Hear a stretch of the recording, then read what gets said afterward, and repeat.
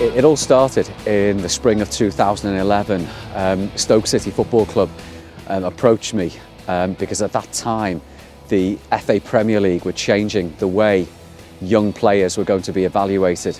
The elite player performance plan was about to come online and all football clubs were going to have to take on board a completely different strategy in the development and the nurturing of the young soccer player. We've achieved Category 1 status. We've been granted a 3-year licence, so the best way I can describe it really is similar to what schools have in terms of Ofsted. The relationship with Staffordshire Uni came at a time where we probably wouldn't have achieved it without the help. We have 3 PhD students through Staffordshire University.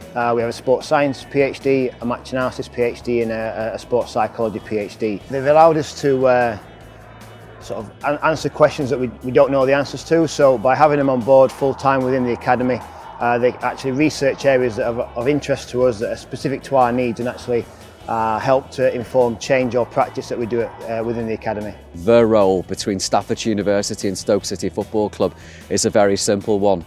It's through our undergraduate students, it's through our postgraduate students to support the development of the young soccer player. The club have decided that we wanted to be a recognised developer of player. We wanted to be recognised as one of the best academies in the country, and Staffordshire University have helped us achieve that.